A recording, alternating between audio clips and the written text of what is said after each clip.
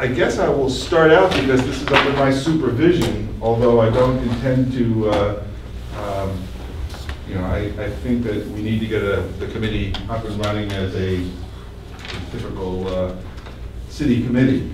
So I guess I'll call the meeting to order, and want to call the roll? All right. Councilor Adams? Here. Councilor O'Donnell? Here. Councilor Spector? Here. Citizen Mazza? Here. Citizen Simmons? Here. Sounds like something on a tale of two cities, guillotine people. The next order of business is to select a chair. Any nominations for a chair? Self-nominations?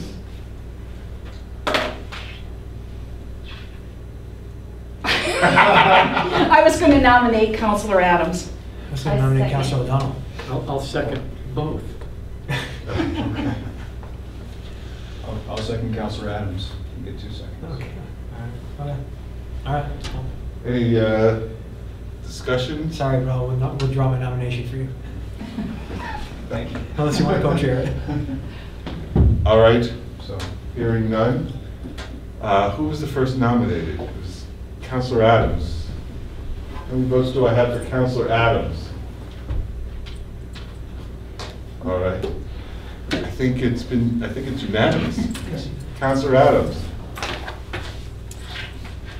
Take it away. Okay. Well, actually, number 3. I've read the charter provision, but I wonder if I can defer to you, as solicitor, process and scope, or others who want to discuss it. But I don't really know the scope very much. Well, I will say that I made a pass through these ordinances and culled out a whole bunch of stuff. What was that, about a year ago? How long ago was that? Yeah, when we were doing the code, right? Correct. Yep. Before the administrative code, I believe. Yes. At this point, you know, we now have an administrative code which, you know, really defines the different roles of the different boards, committees, departments, and so I would like to look at the ordinances with an eye toward the administrative code and see what is consistent or inconsistent with the administrative code. I think that would be a good place to start. I think that there are a few, and I have one that I talk about all the time that has been sort of a pet peeve of mine, but like for instance, the subdivision regulations. The subdivision regulations don't belong in the Code of Ordinances, and they should get out of the Code of Ordinances Absolutely, ASAP. I agree with you. You know, it makes no sense that every time you want to change, you know, the base of a subdivision road, you got to get an amendment to the ordinance. That's ridiculous. Yeah. And, you know, I think that a lot of stuff that's in here can be sent back to the departments to deal with. And so that would be what I would suggest, that we take one more pass at charter and administrative code consistency. Would it, putting it in a different place, would that cause any confusion? Do people looking for that, do they typically go Subdivision regulations? Yeah. As a land use lawyer, I would typically look for subdivision regulations on the planning board's website page. That's where that would go, like where all the regulations of all the different departments would be on their website and probably. Yeah, and even hard if somebody copies. contacted my office, I would defer them to the planning department, Right. because it's so inconsistent in the code book. So I don't even bother to lead them to the code book when it comes to anything with zoning. I send them right upstairs. Right. I mean, the zoning ordinance is an ordinance, and it needs to remain. But the subdivision regulations by statute are regulations of the planning board. They are not ordinances. Yeah, as long as there's some place where the general public can find them and it's open and transparent, then there shouldn't be a problem. But nobody's looking for subdivision regulations here. Nobody. can we even amend the subdivision regulations? Well, that's a good question. I mean, I think the planning board needs to modify them and then send them to you to be amended. I don't really know what the process is because they're not They're not properly ordinances. I thought there was a question on that. The council tried to do something, and I thought Wayne had said, I think the planning said that no, you couldn't do that because it was under their jurisdiction. There was something that the council was trying to do. Proof positive. That Wayne had said, no, the council couldn't do that because it fell under their jurisdiction, but I'm not sure what that was. Yep. I think, Yeah. remember that? Yeah. I think it was After the code. after the code was done, yeah. Did you? I think I know, I was gonna ask a question about that, but now I don't need to ask that anymore. After the administrative code passed, when we submitted everything to general code to be incorporated in the online code, they kicked back a whole list of areas that were inconsistent. And then since then, I've also compiled a list of other places that there's inconsistency, so I have that here for you guys to start with at least.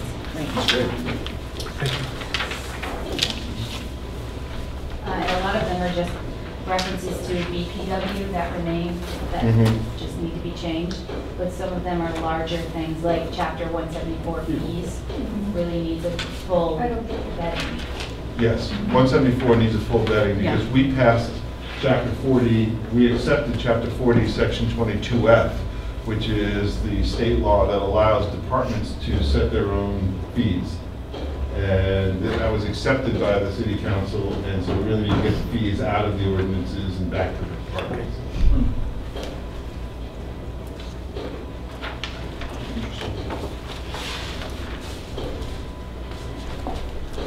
I know that there was an ordinance passed implementing this charter provision, because the charter provision requires Yeah. an ordinance. In August. Oh, so that's probably not in here, right? Wendy? Not till the next, they're doing this up. Okay. I have it right here if you want. Yeah, let me just- I'm sorry, which ordinance is that? This is the ordinance that implements this periodic review that's in the charter. The charter requires us to pass an ordinance. It's 1-1.15. Okay. You passed it a little late. And among other things, it sets a December 30th deadline for this. 31st, yeah. For this? Yes. For our recommendations? So we'll be meeting every afternoon from 2:30 to 3:30, every Yeah. afternoon. And don't do anything on December You'll 31st. be taking your own minutes on that. Don't get me. Out with the old and with the new. Well, I plan next week to go through this and put together a memo next week. That's Apparently he my- has no life. He goes through the code book. I don't know if I've ever seen anyone bring an actual Yeah. code book to a meeting. It's impressive. I got it yesterday, He got it yesterday, yes, he did. so. List of known communists. Well, you know, I printed a code when I first became city solicitor, and I've never reprinted it, so it's out of date. So you'll go through and make? I will go through it, yes. make I'm recommendations? hoping to do that next week and have a memo out by the end of next week. I can't guarantee it, but I'm going to try my very best. Are you just going to make suggestions everywhere you can, and you can look for style and consistencies? And Well, I think that's smaller something level? I think that's something that this committee needs to talk about. How deep are we going into this? So the question would be, are we going to try and do this before the 31st as we are supposed to? Or are we going to, are you going to continue on? Because I'll be gone in January. If we're going to start looking at style and writing content and making consistencies there, that is a long process. Massive That's undertaking. true. Yeah, and that's an ongoing committee, and maybe that should be done. But that, I think, would need to be an ongoing committee of the, that could be set up next year, and that runs through. So, but the question is, are we really aiming for this deadline of our? Depends on how much we're doing, and Okay. if we're not, if I'm just running through this looking for inconsistencies, and I know that there will be a few places that I think there'll be a lot of provisions, a lot of ordinances that we'll all agree, easy enough, just eliminate it. There'll be a number that we need to go back and forth. I know Jesse and I have been discussing the proper roles of the council and the executive. And, you know, there'll be a couple of places where there'll probably be some skirmishes over that, but I'm hopeful that we can get it done by the end of the year, maybe we won't, but I don't want to rule it out at this point. I mean, the ordinance that the charter required us to pass establishing this committee doesn't preclude other committees to look at this Right. next year. It just says we have to do it now. So it actually would stand to reason that we do kind of general overview at this point and possibly continue. I mean, I think we should clean up what's important in it at this particular point and then take another look at it. Mhm. That, you know. It's going to be an ongoing Right, process. exactly. You know, because. Because when we first decided to do this code, and we did the codification, I went out to all the departments with their particular section of the ordinance, and a lot of them just said, oh, we're not even bothering, just leave it the way it is. And I mean, unfortunately, that's what happened, and so nothing really got changed in a lot of it because they didn't want to deal with it. A lot of it, and especially the police department, they didn't even want to look at it. Russ didn't even want to deal with it at all. So it stayed the way it was, unfortunately. The good thing is I think a lot of their stuff was deleted anyway. Yeah, so right, Past exactly. the administrative codes.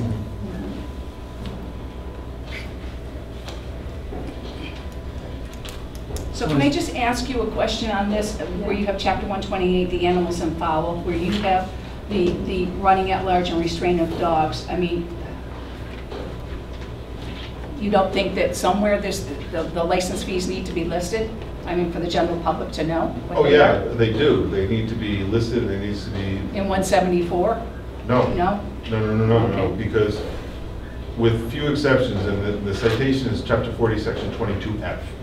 Section 22F basically says that any city or town who accepts this act, Mhm. the departments and officers set their own fees. Mhm. And so it becomes an executive function to set fees, not a legislative function. Okay.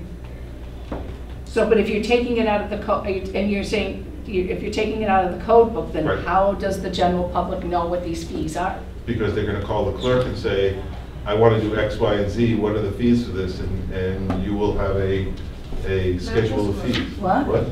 Not this I clerk. know, me.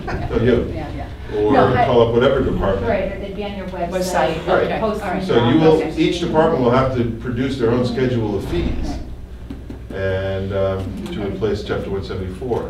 I know I've been talking with Shayla too about some of this because of what's going on over in Amherst with the, impounding of the dogs and that. So, her and I are trying to work together to try to coordinate all of this because, we have a lot of stuff going on right now with her downstairs with all of these 400 dogs that aren't licensed at this particular point. We've got it down to 300. I know we've got it down to 100. We've licensed that many since we've sent out letters and that. So, I mean, we're working with her to try to, coordinate all of this dog information into one cohesive place because it's like we're doing something and she's doing something and it's not quite the same. So hopefully we're going to get that straightened out. Kind of a general comment, I mean, I think it's a fascinating question how much of what the Code of Ordinances does already, and the City Council does, like parking spaces, should remain. But I would just say in general that to the degree we take things out of the Code of Ordinances, I think there has to be some kind of public accountability mechanism there. I don't know if that's beyond our purview or whatever, but when we talk about fees, I mean, how does the public appeal the change of fee except Exactly. directly to the mayor? And more specifically, parking spaces, as I mentioned to Yeah. you. The mayor, say in theory, the mayor designated all parking spaces, which I don't know if I support or whether I think it is appropriate or not, but I think it's interesting to discuss and we'll talk about it. Let's say the mayor changed the parking space, what appeal mechanism is there? So I'd like to see the Transportation and Parking Commission maybe be changed administratively as well to have real kind of enforcement and appeal powers. That would be my concern generally about taking too much out of the legislative side, among others. Right, and I don't have a problem with an ordinance that, well, I need to, before I speak, I better think it through, but that generally requires that there be a process for parking spaces, but the process is the executive process, but that there be some form of a process. That's interesting, yeah. I'm not, again, I don't want anybody to think that I don't think the city council has a role in in establishing the policies for the city. It's a big role to play. But once those policies are established, then it's up to the executive to actually carry them out and figure out how to implement them. Much like the plastic bag thing. I mean, it doesn't tell the executive exactly how to implement this. It's up to the executive to implement. Sets fees. I Would you know. propose taking those up? Well, it also mandates that Exemptions? the Board of Health Yeah. preside over who gets exemptions and who doesn't. But also, I mean, if you look at the stormwater fee, Yeah, the stormwater is also. that all over it, the Director of Public Works shall. The Director of Public Works shall, the Director of Public Works shall. That was all passed under this charter. So, you know, the stormwater fee is ordering an awful lot of stuff for the administration to do. Yep. For example. And, you know, I've already been copied on emails that some of what's in the stormwater is really unworkable and really needs to be changed, and it needs to get out of the stormwater ordinance and let the executive department figure out how to bill. For instance, those properties, and I just saw this today, those properties that are being billed less than the residential rate of $66 shouldn't be billed 4 times a year. They're getting billed 4 times a year for like $5 a bill. And it doesn't make sense. They should be billed once a year. But the ordinance requires them to be billed quarterly.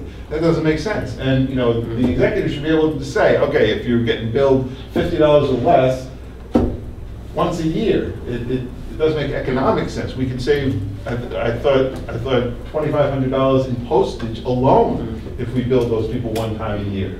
And so that kind of stuff, you just need some flexibility for the executive.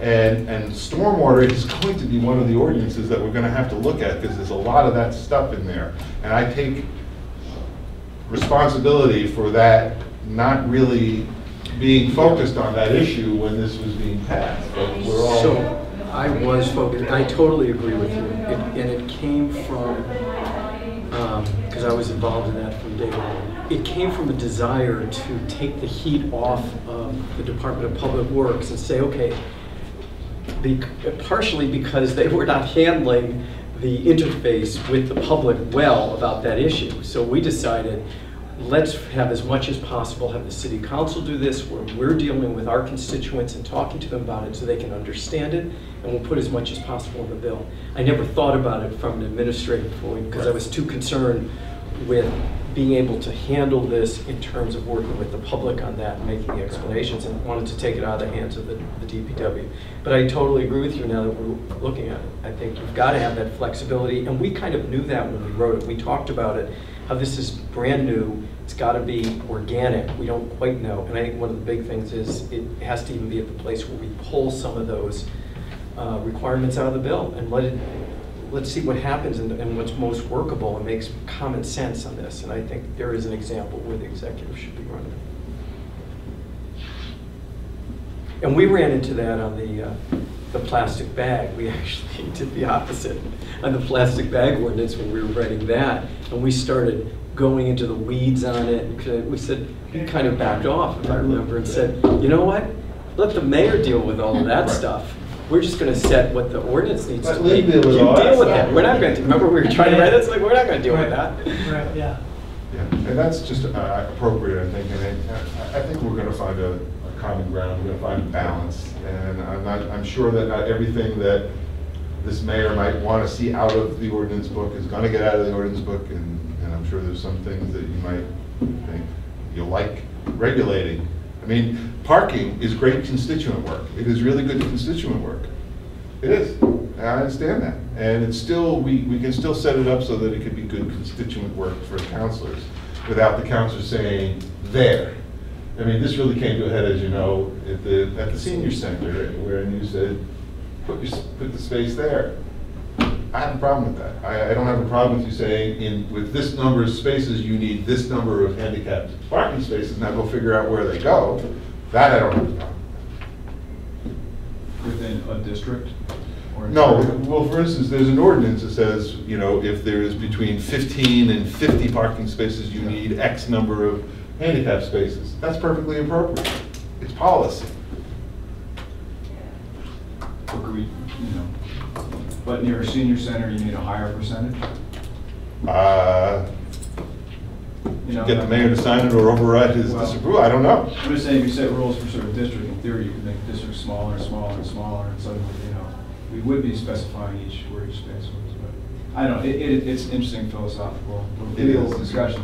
So your comments will kind of incorporate your vision of I will, that separation.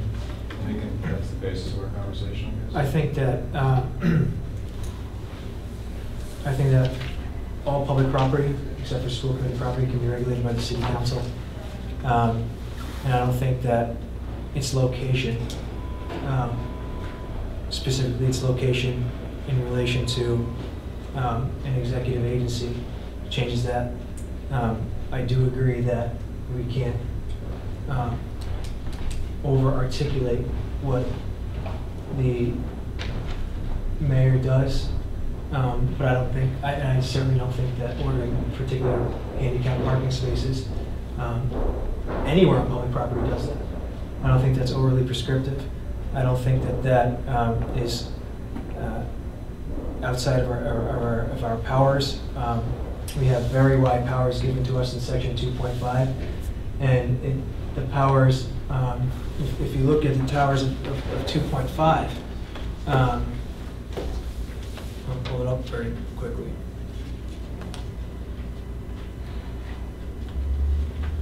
The general powers of the city council is that, except as otherwise provided by the general laws or by this charter, all powers of the city shall be vested in the city council, which shall provide for the performance of all duties and obligations imposed by city law. That's in 2.5, which comes before the executive branch section. In section 3.2, it states that the executive powers of the city shall be vested solely in the mayor and may be exercised by the mayor either personally or through several agencies under the general supervision and control of the office of the mayor. The mayor shall cause the charter, laws, ordinances, and other orders of the city government to be enforced.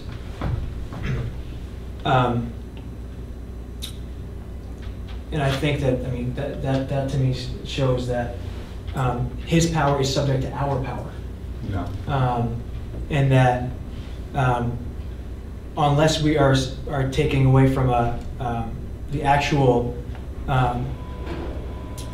ability to supervise agencies or control agencies, that we have that power. And I don't think that, and I've talked to Bill Newman, I've talked to Tom Kokonowski, who's an attorney in the city, who's a former assistant city solicitor in Springfield. I've spoken to Colleen Curry, she's an attorney in the city who's on the charter review committee, and all of them agree with my interpretation of the vastness of that power, and specifically with the issue of our ability to regulate public property, and that they all are in agreement that there is no limitation of our ability to regulate public property based on its proximity to a building that performs an executive function. And I think that if we were to prescribe what colors those handicap spots be, or which staff were to perform it, or on what day, I think that would be overboard, and I think that would be usurping the function of the executive. But I don't think that the council ordering certain handicap spots in any public lot is beyond its purview. The city council could surplus that entire lot if it chose to, and if it had the council support to do so, and the city council could sell it if it chose to. It has broad powers to deal with public property, and to suggest that there's some sort of exception when that property is near a city agency is incorrect. If I may? Please. Charter very specifically vests in the mayor all the executive functions of the city, and so the question becomes, what are the executive functions of the city? And my position is that designating which parking spaces which will be for what use is executive, not legislative. And I don't disagree that you have the power to regulate. The council has the power to regulate by providing policy and general guidance for the mayor in executing the laws. For instance, telling the mayor how many parking spaces he needs or a particular property needs. Jesse is incorrect that the city council could sell this. The city council has no authority to sell this. It has the authority to authorize the sale, which the mayor could execute or not. But it's the mayor who decides whether to sell the property, not the city council. The mayor can't sell it without the city council's authorization. And it's not my position that a parking space that is outside of or attached to an executive office building is the distinction. The mayor did draw that distinction. That wasn't my distinction. I don't share necessarily that distinction, but it certainly came to a head for the mayor in an executive building to designate parking spaces. But my position is that the city council, as the executive, has been granted very specific powers with regard to real estate. The power to authorize the acquisition of real estate, the power to designate the municipal purpose for which real estate is acquired, and the authorization to dispose of it, whether it's by lease, by sale, however it's disposed of. Everything in between is executive. The executive controls it, except for the acquisition, the purpose, and the disposition.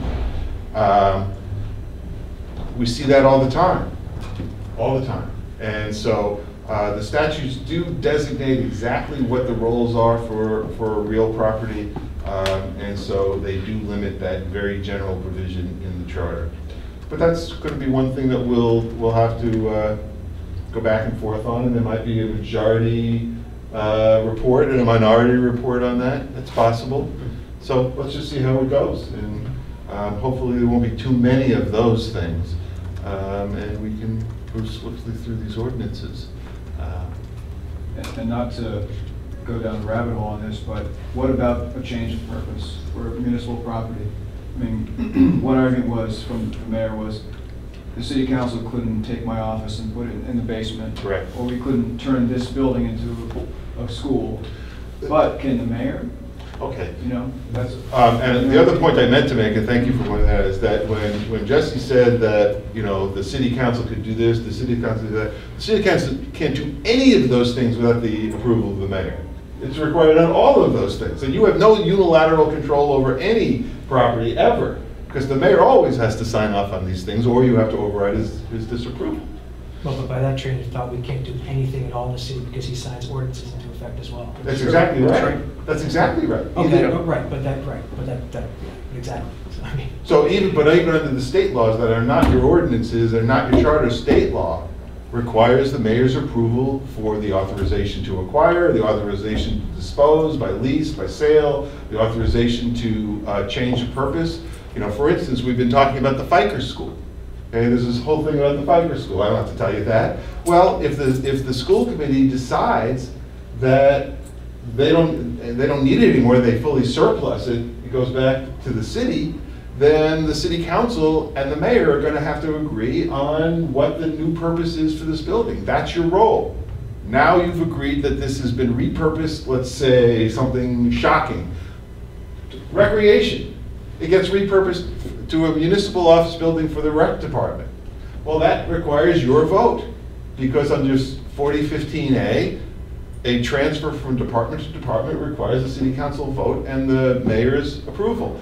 After that, you don't tell the mayor who goes in what office in this building or where the director sits. That's executive.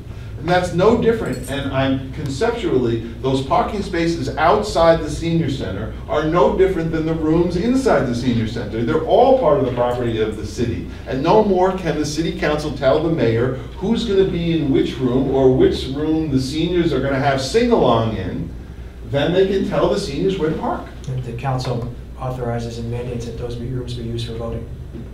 Yes, because there's a statute that authorizes the city council to designate voting places. And so, yes, you have an exemption from the mayor. It's an exception to the mayor's overall control of that building for voting, because the city council is statutorily given that authority. And otherwise, it just has no authority to tell the mayor how those rooms are going to be used while he's the mayor. And that's what strong mayor government is. And, you know, maybe people didn't understand that when the charter got passed. It's a strong mayor government. Well, the polling locations aren't even mayor. Those are proposed by you. So Right, that- but we're the ones, I mean, we're the ones who vote on that. Right, but there is a statute that allows, it actually talks about the aldermen in a city, that's how old the statute is, but to designate polling places, but under our charter, it would be the council with the approval of the mayor. Now, the mayor has, you know, it's been delegated to another executive agency of the city, the clerk's office, and the recommendations come out of the clerk's office, but it's still an executive function. Just requires by statute the council to approve it. Just so I'm clear on one thing, if we told the mayor he has to move his office to the basement, we could not do that. No. The only thing we might be able to vote on, and then would have the mayor's approval, is if there's a change and we decide, as you point out, we're going to use this as a school, or the DPW's going to use the building, then the council would get involved and vote on it, because that's a change in 15A. use. I just wanted to make sure. 14, 15, Okay. 40. But if 2/3 of the council wanted to make it something other than what the mayor wanted, then We could do that. Is that- But within that, I don't think so. if, No? I don't think that it is a legislative function to tell the mayor where his office is. no, but he was saying if we wanted to use another use, we said we're going to make this the DPW. But if we did make the DPW, we couldn't say where Ned's office should be here. Except that 4015A does, 4015A very specifically says the council with the approval of the mayor. It doesn't say with the. Yeah, but can we override the mayor on That's a use? question that Is that like any other override? Right. Or is We it could say, here's what absolute? we're going to use, like, can we say what the Fiker School needs to be, a Right. general purpose? The mayor says, I disagree, and the council votes unanimously for a different purpose than the mayor. Right. But within that, what I'm hearing you say, if that unlikely situation happened, that once that did happen, we couldn't suddenly say, here's where the city solicitor's office needs to be in the new Fiker building, which is going to be the new administrative building that all of you have to move into. Now, within that, all we can do is the general purpose, and within that, Right. then it becomes whatever the department is makes those decisions. Is that, That's right. okay? I mean, That's you what get you're the big decision, and then the mayor fills in the rest. That's the way it works.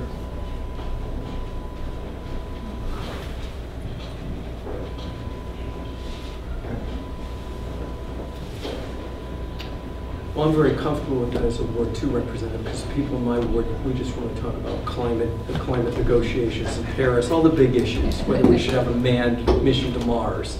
And once we set purpose in our ward, we don't really look at any of these other issues, except for parking. In Amherst, we call that the foreign policy contingency. So, Is there any more on process and scope? What about schedule? Is that part of the process? so I think Our we've defined a schedule. role for me. Does any actual member of this committee get a role defined? Other than to call me and say, how's it going? Let's say I'd like a title, like I'd like to be senior advisor. In January, Yeah, I will do that in January. in January, you can become citizen. Citizen, I can be a citizen. But, I mean, is that the only member role? Is Alan, you going through that? Are there any other roles to be undertaken? Perhaps right now, I mean, I'd like to, 'cause, I mean, you're much more in tune with this, but I haven't really heard these kind of arguments, or maybe in the next few weeks, there might be other roles that I could see coming up. But right now, I would like to see what your first take is on what we should be doing, and maybe from that, and unless somebody else has roles today that they can clearly see, I'd like to leave that open. Let me, let's, there's nothing like a deadline to get a lawyer to get work done. So why don't we set a meeting for not the week right after Thanksgiving, but early the next week. And Okay. hopefully by that time, I'll have at least something out to you. If I haven't gotten through the whole thing, I will send out what I've gotten for you. Would it work for people this time again? It's Tuesday. Tuesday, that Tuesday? Yeah. So that would be December 8th, right? Is that what we're talking December about? Or, 1st, right? no, the 8th. So it would give me the week after Thanksgiving to work on it, and then the week following that, I'll send it out and we can get together and go through it. Is that the second Tuesday? Yes. I can't. I have my registrar voters meeting. Can people do Wednesday, December 9th from 3:30 to 4:30? Can everybody make that one? Yeah. Yep. Okay, great. Thank you, Jesse, you just gave me a whole nother day to work on. 3:30 to 4:30? 3:30 to 4:30, if that works for everyone. Mhm. Lynn, do you know if this room will be available? I can check. Okay. It's gonna take a few minutes so we can move on and I'll log in and check.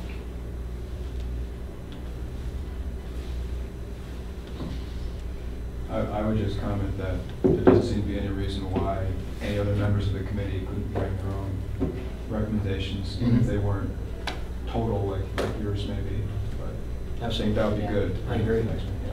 If anyone wants to take a look, make recommendations, ask questions if something should be there or not, or Things get boring at Thanksgiving?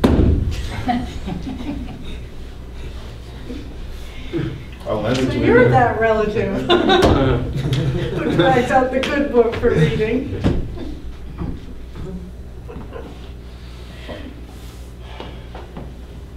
I'll take the earth removal chapter. I got that. now, do we, Interesting one. should we figure out anticipate another one and figure it out some later, couple weeks after because of the deadline?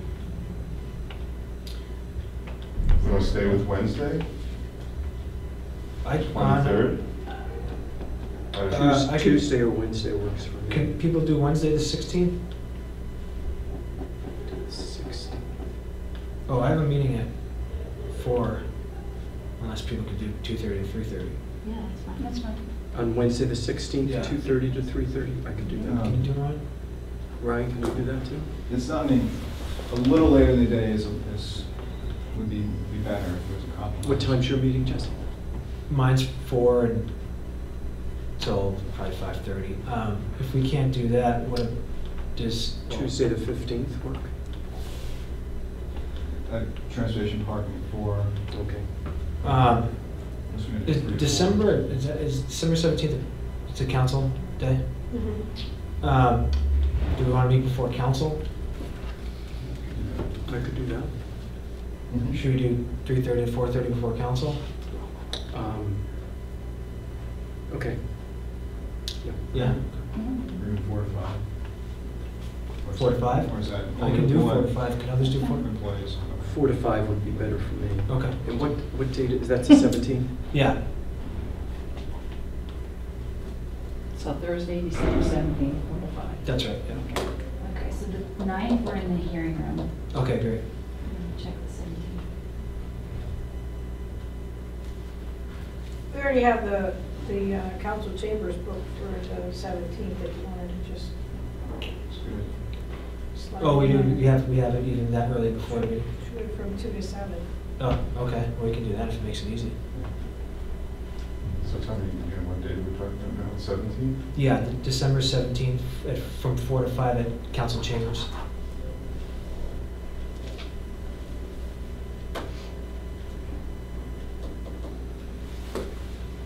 And the earlier meeting would be here, Lynn, you said it could be here. Yeah.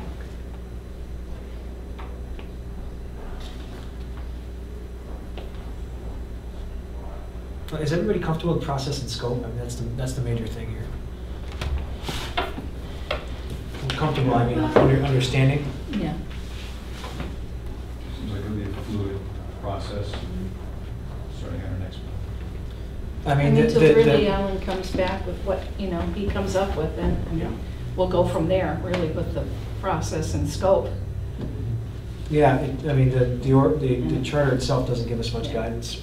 Yeah, I have the feeling the scope is going to narrow and narrow as the Clock ticks. clock ticks. Mhm. Well, one of our recommendations may be, An ongoing committee. to have an ongoing committee to look at certain things like, stormwater review, or, I mean, there could be a number of them. I guess we'll figure it out through this process, but one of the recommendations could be to have a further committee. since we just narrowed the number of committees, now we could expand them, and this committee could meet every week and just read through and get the language page by page. over Everybody the take a 2-year chapter. It's period. easy to say when you're not going to go to council. I know, that's why I'm That's saying. the whole point. Well, I think that we're going to a more of an ad hoc committee model. Yeah. With fewer standing committees and more. Yeah. Does anyone have anything else? If not, is there anybody else? Motion to adjourn. All those in favor? I Opposed? And Lynn, thanks for Thank you. Yeah.